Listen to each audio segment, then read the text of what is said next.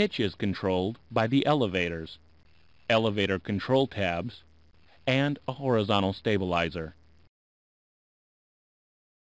The control columns provide elevator inputs for pitch control. The control columns are connected together without provision for separation. Two elevator power units are mechanically connected to the control columns. Each elevator power unit operates a separate and independent elevator. The elevator power units are powered by hydraulic systems A and B. Hydraulic power to the elevator power units is controlled by the elevator system A and B switches. When the switches are in the guarded on positions, hydraulic power is available. A control tab is located on each elevator and functions as a balance tab when hydraulic power is available.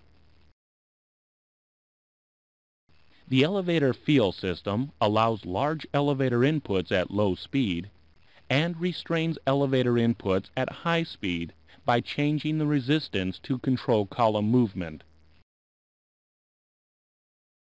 The elevator feel and centering mechanism provides control column resistance. This mechanism is hydraulically operated by the elevator feel computer. The elevator feel computer consists of two sections, labeled A and B. Both sections receive inputs of hydraulic pressure, horizontal stabilizer position, and airspeed. An elevator position indicator displays left and right elevator position. Each elevator power unit is mechanically connected to its respective autopilot elevator servo.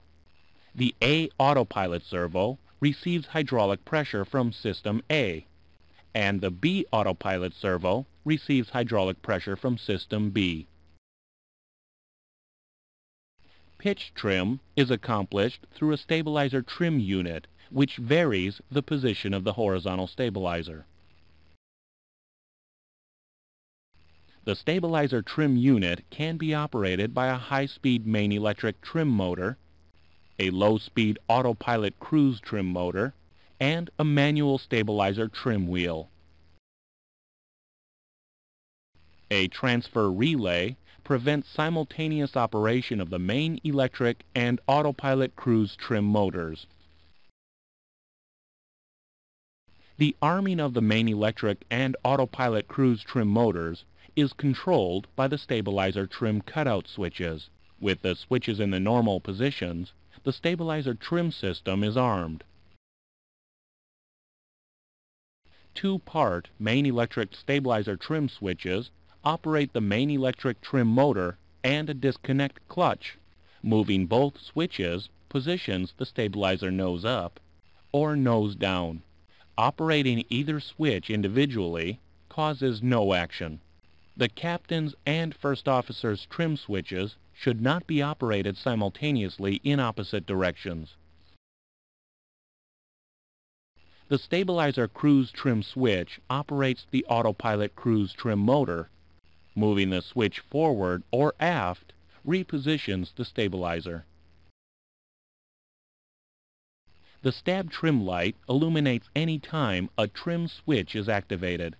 The stab trim light does not illuminate during autopilot trimming.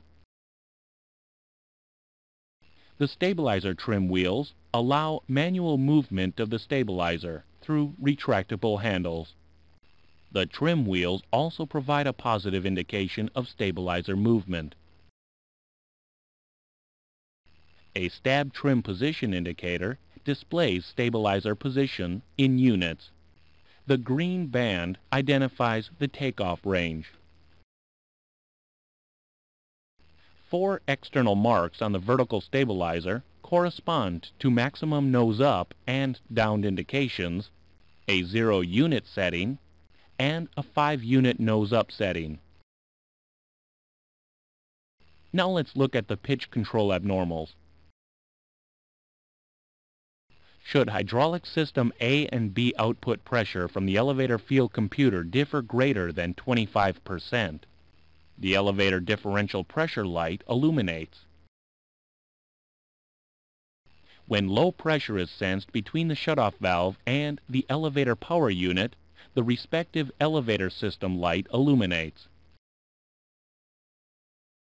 Should a loss of A and B hydraulic systems occur, both elevator system lights illuminate, and elevator control reverts to manual reversion.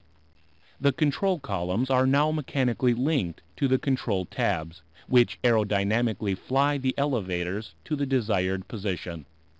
Elevator feel is now accomplished by a manual reversion spring in the feel and centering mechanism and air loads on the elevators. Should a runaway stabilizer condition occur, placing the stabilizer trim cutout switches to the cutout position removes electrical power to the trim system. Trim motors can be overridden through the disconnect clutch by physically restraining the stabilizer trim wheels.